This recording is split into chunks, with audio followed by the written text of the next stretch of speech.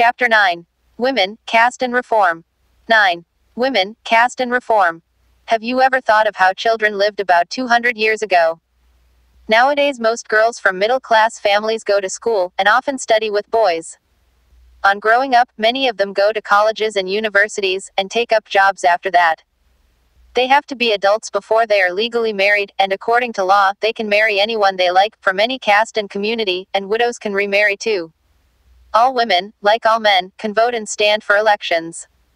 Of course, these rights are not actually enjoyed by all. Poor people have access to education, and in many families, women cannot choose their husbands. Fig. 1 Sati. Salvan, 1813. This was one of the many pictures of sati painted by the European artists who came to India. The practice of sati was seen as evidence of the barbarism of the East. 200 years ago things were very different. Most children were married off at an early age. Both Hindu and Muslim men could marry more than one wife. In some parts of the country, widows were praised if they chose death by burning themselves on the funeral pyre of their husbands. Women who died in this manner, whether willingly or otherwise, were called sati, meaning virtuous women. Women's rights to property were also restricted. Besides, most women had virtually no access to education. In many parts of the country people believed she would become a widow. Differences between men and women were not the only ones in society. In most regions, people were divided along lines of caste. Brahmins and Kshatriyas considered themselves as upper castes. Others, such as traders and moneylenders, often referred to as Vaishyas, were placed after them. Then came peasants, and artisans such as weavers and potters, referred to as Shudras. At the lowest rung were those who labored to keep cities and villages clean or worked at jobs that upper castes considered polluting, that is, it could lead to the loss of caste status. The upper castes also treated many of these groups at the bottom as untouchable. They were not allowed to enter temples, draw water from the wells used by the upper castes, or bathe in ponds where upper castes bathed. They were seen as inferior human beings. Over the 19th and 20th centuries, many of these norms and perceptions slowly changed. Let us see how this happened. Working towards change. From the early 19th century, we find debates and discussions about social customs and practices taking on a new character. One important reason for this was the development of new forms of communication. For the first time, books, newspapers, magazines, leaflets and pamphlets were printed. These were far cheaper and far more accessible than the manuscripts that you have read about in Class 7. Therefore ordinary people could read these, and many of them could also write and express their ideas in their own languages. All kinds of issues, social, political, economic and religious, could now be debated and discussed by men, and sometimes by women as well, in the new cities. The discussions could reach out to a wider public, and could become linked to movements for social change. These debates were often initiated by Indian reformers and reform groups. One such reformer was Raja Rammohun Roy, 1770–1833. He founded a reform association known as the Brahmo Sabha, later known as the Brahmo Samaj, in Calcutta. People such as Rammohun Roy are described as reformers because they felt that changes were necessary in society, and unjust practices needed to be done away with. They thought that the best way to ensure such changes was by persuading people to give up old practices and adopt a new way of life. Activity. Can you think of the ways in which social customs and practices were discussed in the pre-printing age when books, newspapers and pamphlets were not readily available? Rammohun Roy was keen to spread the knowledge of Western education in the country and bring about greater freedom and equality for women. He wrote about the way women were forced to bear the burden of domestic work, confined to the home and the kitchen, and not allowed to move out and become educated. Fig. 2 Raja Rammohun Roy, painted by Rembrandt Peale, 1833. Changing the lives of widows. Rammohun Roy was particularly moved by the problems widows faced in their lives. He began a campaign against the practice of sati. Rammohun Roy was well versed in Sanskrit, Persian and several other Indian and European languages. He tried to show through his writings that the practice of widow burning had no sanction in ancient texts. By the early 19th century, as you have read in Chapter 7, many British officials had also begun to criticize Indian traditions and customs. They were therefore more than willing to listen to Rammohun, who was reputed to be a learned man. In 1829, sati was banned. The strategy adopted by Rammohun was used by later reformers as well. Whenever they wished to challenge a practice that seemed harmful, they tried to find a verse or sentence in the ancient sacred texts that supported their point of view. They then suggested that the practice as it existed at present was against early tradition. Fig. 3 Hook Swinging Festival. In this popular festival, devotees underwent a peculiar form of suffering as part of ritual worship. With hooks pierced through their skin, they swung themselves on a wheel. In the early 19th century, when European officials began criticizing Indian customs and rituals as barbaric, this was one of the rituals that came under attack. Source 1. We first tie them down to the pile. Rammohun Roy published many pamphlets to spread his ideas. Some of these were written as a dialogue between the advocate and critic of a traditional practice. Here is one such dialogue on sati. Advocate of sati. Women are by nature of inferior understanding, without resolution, unworthy of trust. Many of them, on the death of their husbands, become desirous of accompanying them. But to remove every chance of their trying to escape from the blazing fire, in burning them we first tie them down to the pile. Opponent of sati. When did you ever afford them a fair opportunity of exhibiting their natural capacity? How then can you accuse them of want of understanding? If, after instruction in knowledge and wisdom, a person cannot comprehend or retain what has been taught him, we may consider him as deficient. But if you do not educate women, how can you see them as inferior? For instance, one of the most famous reformers, Ishwarchandra Vidyasagar, used the ancient texts to suggest that widows could remarry. His suggestion was adopted by British officials, and a law was passed in 1856 permitting widow remarriage. Those who were against the remarriage of widows opposed Vidyasagar, and even boycotted him. By the second half of the 19th century, the movement in favor of widow remarriage spread to other parts of the country. In the Telugu-speaking areas of the Madras Presidency, Veerasalingam Pantulu formed an association for widow remarriage. Around the same time, young intellectuals and reformers in Bombay pledged themselves to working for the same cause. In the north, Swami Dayanand Saraswati, who founded the reform association called Arya Samaj, also supported widow remarriage. Yet, the number of widows who actually remarried remained low. Those who married were not easily accepted in society, and conservative groups continued to oppose the new law. Activity. This argument was taking place more than 175 years ago. Write down the different arguments you may have heard around you on the worth of women. In what ways have the views changed? Fig. 4 Swami Dayanand Saraswati. Dayanand founded the Arya Samaj in 1875, an organization that attempted to reform Hinduism. Girls begin going to school. Many of the reformers felt that education for girls was necessary in order to improve the condition of women. Vidyasagar in Calcutta and many other reformers in Bombay set up schools for girls. When the first schools were opened in the mid-19th century, many people were afraid of them. They feared that schools would take girls away from home, prevent them from doing their domestic duties. Moreover, girls had to travel through public places in order to reach school. Many people felt that this would have a corrupting influence on them. They felt that girls should stay away from public spaces. Therefore, throughout the 19th century, most educated women were taught at home by liberal fathers or husbands. Sometimes women taught themselves. Do you remember what you read about Rash Sundari Devi in your book Social and Political Life last year? She was one of those who secretly learned to read and write in the flickering light of candles at night. Fig. 5. Ishwarchandra Vidyasagar. In the latter part of the century, schools for girls were established by the Arya Samaj in Punjab, and Yadarao Phule in Maharashtra. In aristocratic Muslim households in North India, women learned to read the Quran in Arabic. They were taught by women who came home to teach. Some reformers such as Mumtaz Ali reinterpreted verses from the Quran to argue for women's education. The first Urdu novels began to be written from the late 19th century. Amongst other things, these were meant to encourage women to read about religion and domestic management in a language they could understand. Women write about women. Fig. 6 Students of Hindu Mahila Vidyalaya, 1875. When girls' schools were first set up in the 19th century, it was generally believed that the curriculum for girls ought to be less taxing than that for boys. The Hindu Mahila Vidyalaya was one of the first institutions to provide girls with the kind of learning that was usual for boys at the time. From the early 20th century, Muslim women like the Begums of Bhopal played a notable role in promoting education among women. They founded a primary school for girls at Aligarh. Another remarkable woman, Begum Rokia Sakawat Hossain, started schools for Muslim girls in Patna and Calcutta.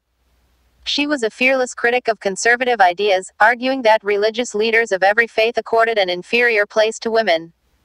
By the 1880s, Indian women began to enter universities. Some of them trained to be doctors, some became teachers. Many women began to write and publish their critical views on the place of women in society. Tarabai Shind, a woman educated at home at Pune, published a book, Stripurushchulna, a comparison between women and men, criticizing the social differences between men and women.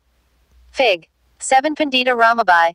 Pandita Ramabai, a great scholar of Sanskrit, felt that Hinduism was oppressive towards women, and wrote a book about the miserable lives of upper caste Hindu women. She founded a widow's home at Pune to provide shelter to widows who had been treated badly by their husbands' relatives. Here women were trained so that they could support themselves economically. Needless to say, all this more than alarmed the orthodox. For instance, many Hindu nationalists felt that Hindu women were adopting Western ways and that this would corrupt Hindu culture and erode family values. Orthodox Muslims were also worried about the impact of these changes. As you can see, by the end of the 19th century, women themselves were actively working for reform. They wrote books, edited magazines, founded schools and training centers, and set up women's associations. From the early 20th century, they formed political pressure groups to push through laws for female suffrage, the right to vote, and better health care and education for women. Some of them joined various kinds of nationalist and socialist movements from the 1920s. In the 20th century, leaders such as Jawaharlal Nehru and Subhas Chandra Bose lent their support to demands for greater equality and freedom for women. Nationalist leaders promised that there would be full suffrage for all men and women after independence. However, till then they asked women to concentrate on the anti-British struggles. Source 2. Once a woman's husband has died. In her book, Stripurushchulna, Tarabai Shind wrote, "Isn't a woman's life as dear to her as yours is to you? It's as if women are meant to be made of something different from men altogether, made from dust from earth or rock or rusted iron, whereas you and your lives are made from the purest gold." You're asking me what I mean. I mean, once a woman's husband has died, what's in store for her? The barber comes to shave all the curls and hair off her head, just to cool your eyes. She is shut out from going to weddings, receptions and other auspicious occasions that married women go to. And why all these restrictions? Because her husband has died. She is unlucky. Ill fate is written on her forehead. Her face is not to be seen, it's a bad omen. Tarabai Shind, Stripurushchulna. Law against child marriage. Fig. 8. Bride at the age of 8. This is a picture of a child bride at the beginning of the 20th century. Did you know that even today over 20% of girls in India are married below the age of 18? With the growth of women's organizations and writings on these issues, the momentum for reform gained strength. People challenged another established custom, that of child marriage. There were a number of Indian legislators in the Central Legislative Assembly who fought to make a law preventing child marriage. In 1929, the Child Marriage Restraint Act was passed without the kind of bitter debates and struggles that earlier laws had seen. According to the act, no man below the age of 18 and woman below the age of 16 could marry. Subsequently, these limits were raised to 21 for men and 18 for women. Caste and social reform. Some of the social reformers we have been discussing also criticized caste inequalities. Ramahan Roy translated an old Buddhist text that was critical of caste. The Prarthana Samaj adhered to the tradition of bhakti that believed in spiritual equality of all castes. In Bombay, the Paramhans Mandali was founded in 1840 to work for the abolition of caste. Many of these reformers and members of reform associations were people of upper castes.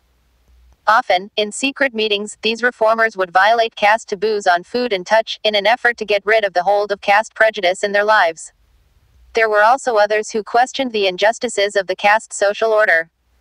During the course of the 19th century, Christian missionaries began setting up schools for tribal groups and lower caste children.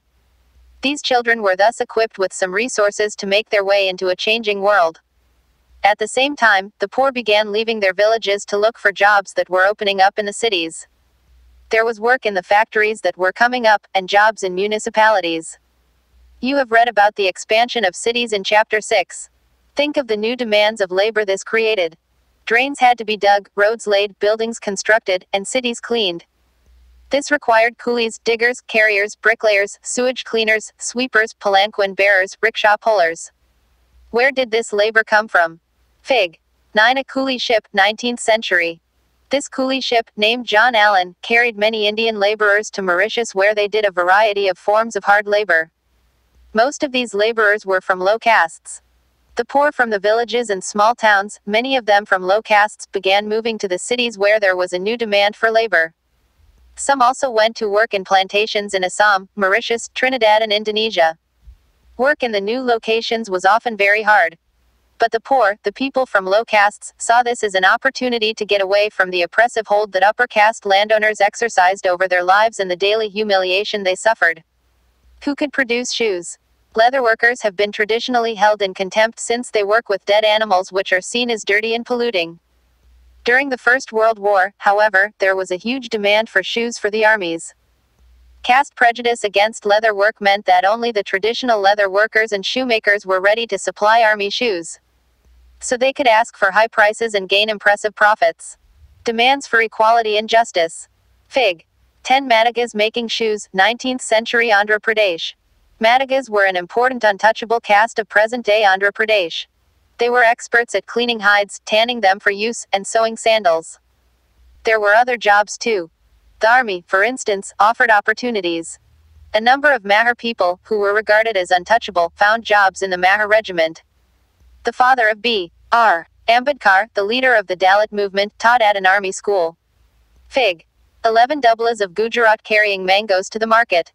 Dublas labored for upper caste landowners, cultivating their fields, and working at a variety of odd jobs at the landlord's house. No place inside the classroom.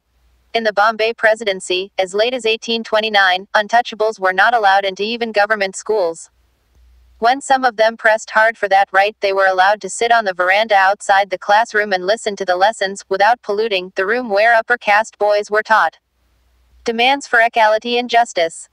Gradually, by the second half of the 19th century, people from within the non-Brahmin castes began organizing movements against caste discrimination, and demanded social equality and justice. The Sadnami movement in central India was founded by Ghasidas who worked among the leatherworkers and organized a movement to improve their social status. In eastern Bengal, Haridas the Kurz Matua sect worked among Chandala cultivators. Haridas questioned Brahmanical texts that supported the caste system. In what is present-day Kerala, a guru from Ezhava caste, Sri Narayana Guru, proclaimed the ideals of unity for his people. He argued against treating people unequally on the basis of caste differences. According to him, all humankind belonged to the same caste. One of his famous statements was, "O-R-U Jati, O-R-U Matam, O-R-U Devam Manushayanu, one caste, one religion, one God for humankind." All these sects were founded by leaders who came from non-Brahmin castes and worked amongst them. They tried to change those habits and practices which provoked the contempt of dominant castes. They tried to create a sense of self-esteem among the subordinate castes. Activity 1. Imagine that you are one of the students sitting in the school veranda and listening to the lessons. What kind of questions would be rising in your mind? 2. Some people thought this situation was better than the total lack of education for untouchable people. Would you agree with this view? Fig. 12. Sri Narayana Guru. Gulamguri. One of the most vocal amongst the low caste leaders was Yadarao Phule. Born in 1827, he studied in schools set up by Christian missionaries. On growing up, he developed his own ideas about the injustices of caste society. He set out to attack the Brahmins' claim that they were superior to others, since they were Aryans.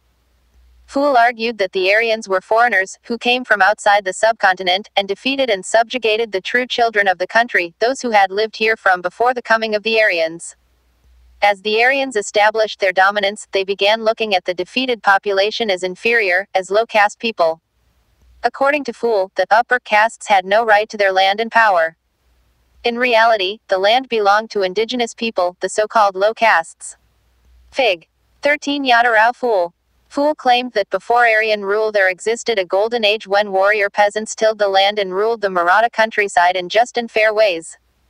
He proposed that Shudras, laboring castes, and Ati Shudras, untouchables, should unite to challenge caste discrimination. The Satyashodak Samaj, an association Phule founded, propagated caste equality. Source 3. Me here and you over there. Phule was also critical of the anti-colonial nationalism that was preached by upper caste leaders. He wrote, The Brahmins have hidden away the sword of their religion, which has cut the throat of the people's prosperity, and now go about posing as great patriots of their country. They give this advice to our Shudra, Muslim and Parsi youth, that unless we put away all quarreling amongst ourselves about the divisions between high and low in our country and come together, our country will never make any progress. It will be unity to serve their purposes, and then it will be me here and you over there again. Yadaba Fool, the cultivator's whipcord. Activity. Carefully read source 3. What do you think Yadarao Fool meant by me here and you over there again? In 1873, Fool wrote a book named Gulumguri, meaning slavery. Some 10 years before this, the American Civil War had been fought, leading to the end of slavery in America. Fool dedicated his book to all those Americans who had fought to free slaves, thus establishing a link between the conditions of the lower castes in India and the black slaves in America. As this example shows, Fool extended his criticism of the caste system to argue against all forms of inequality. He was concerned about the plight of upper caste women, the miseries of the laborer, and the humiliation of the low castes. This movement for caste reform was continued in the 20th century by other great Dalit leaders like Dr. B.R. Ambedkar in western India and E.V. Ramaswamy Naikar in the south. We are also human beings. In 1927, Ambedkar said, "We now want to go to the tank only to prove that, like others, we are also human beings. Hindu society should be reorganized on two main principles, equality and absence of casteism." Who could enter temples? Ambedkar was born into a Mahar family. As a child, he experienced what caste prejudice meant in everyday life.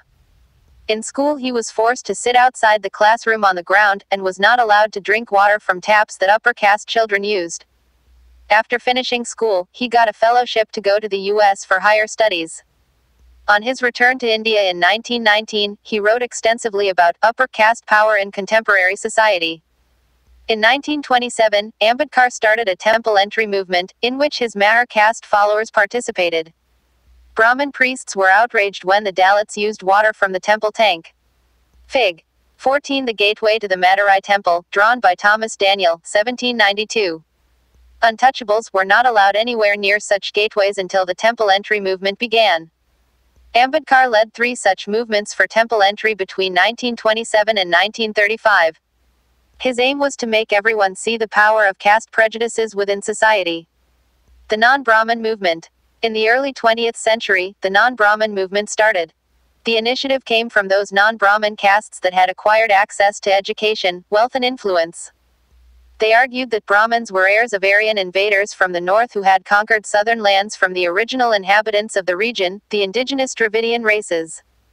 They also challenged Brahmanical claims to power. E.V. Ramaswamy Naikar, or Periyar, as he was called, came from a middle-class family. Interestingly, he had been an ascetic in his early life and had studied Sanskrit scriptures carefully.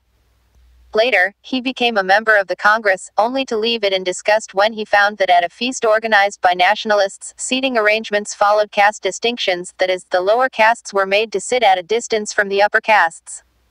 Convinced that untouchables had to fight for their dignity, Periyar founded the self-respect movement. He argued that untouchables were the true upholders of an original Tamil and Dravidian culture which had been subjugated by Brahmins. He felt that all religious authorities saw social divisions and inequality as God-given. Untouchables had to free themselves, therefore, from all religions in order to achieve social equality. Fig. 15e. V. Ramaswamy Naikar, Periyar. Periyar was an outspoken critic of Hindu scriptures, especially the codes of Manu, the ancient lawgiver, and the Bhagavad Gita and the Ramayana. He said that these texts had been used to establish the authority of Brahmins over lower castes and the domination of men over women. These assertions did not go unchallenged. The forceful speeches, writings and movements of lower caste leaders did lead to rethinking and some self-criticism among upper caste nationalist leaders. But Orthodox Hindu society also reacted by founding Sanatan Dharma Sabhas and the Bharat Dharma Mahamandal in the north, and associations like the Brahmin Sabha in Bengal. The object of these associations was to uphold caste distinctions as a cornerstone of Hinduism, and show how this was sanctified by scriptures. Debates and struggles over caste continued beyond the colonial period and are still going on in our own times. Source 5. Periyar on women. Periyar wrote, Only with the arrival of words such as Thara Mukartham our women had become puppets in the hands of their husbands, we ended up with such fathers who advised their daughters that they had been gifted away to their husbands and they belonged to their husband's place. This is the result of our association with Sanskrit. Periyar, cited in Periyar Chintanikal. Activity. Why does caste remain such a controversial issue today? What do you think was the most important movement against caste in colonial times?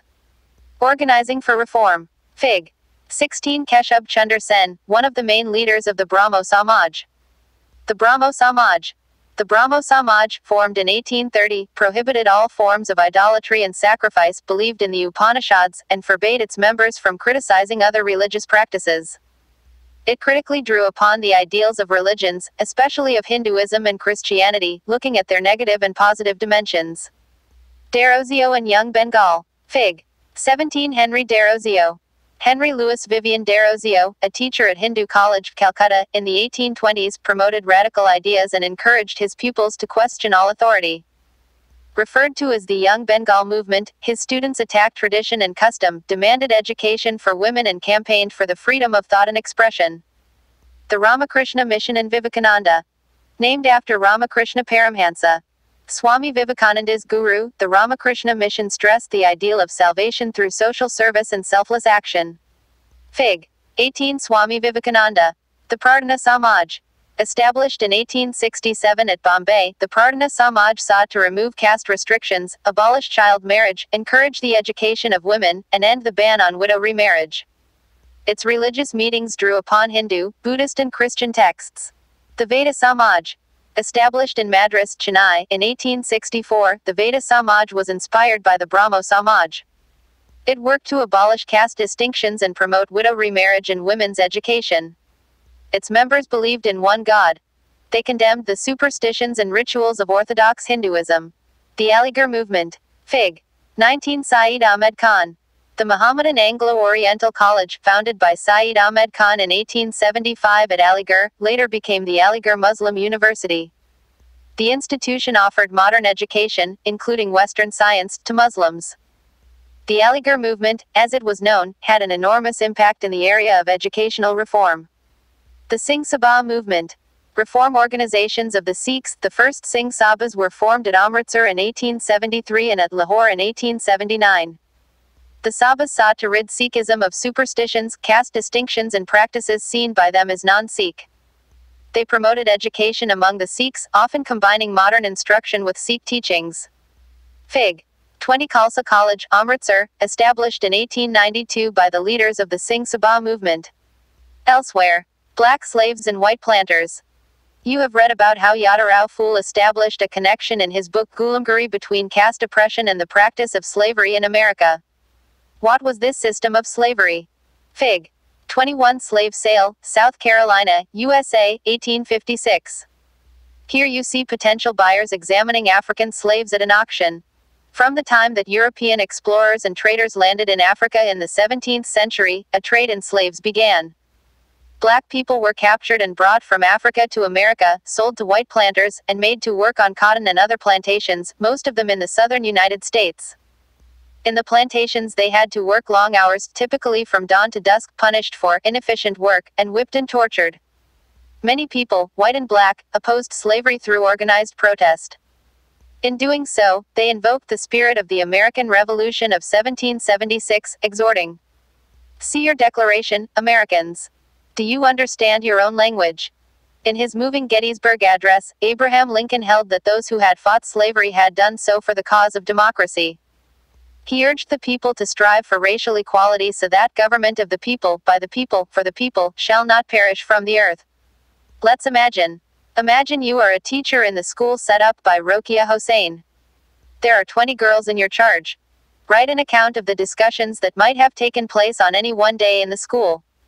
Let's recall. 1. What social ideas did the following people support? Ramahan Roy, Dayanand Saraswati, Veerasalingam Pantulu, Yadarao Phule, Pandita Ramabai, Periyar, Mumtaz Ali, Ishwarchandra Vidyasagar. 2. State whether true or false. Of when the British captured Bengal, they framed many new laws to regulate the rules regarding marriage, adoption, inheritance of property, etc. B. Social reformers had to discard the ancient texts in order to argue for reform in social practices. C. Reformers got full support from all sections of the people of the country. D. The Child Marriage Restraint Act was passed in 1829. Let's discuss. 3. How did the knowledge of ancient texts help the reformers promote new laws? 4. What were the different reasons people had for not sending girls to school? 5. Why were Christian missionaries attacked by many people in the country? Would some people have supported them too? If so, for what reasons? 6. In the British period, what new opportunities opened up for people who came from castes that were regarded as low? 7. How did Yadarao the reformers justify their criticism of caste inequality in society? 8. Why did Fool dedicate his book Gulamguri to the American movement to free slaves? 9. What did Ambedkar want to achieve through the temple entry movement? 10. Why were Yadarao Fool and Ramaswamy Naikar critical of the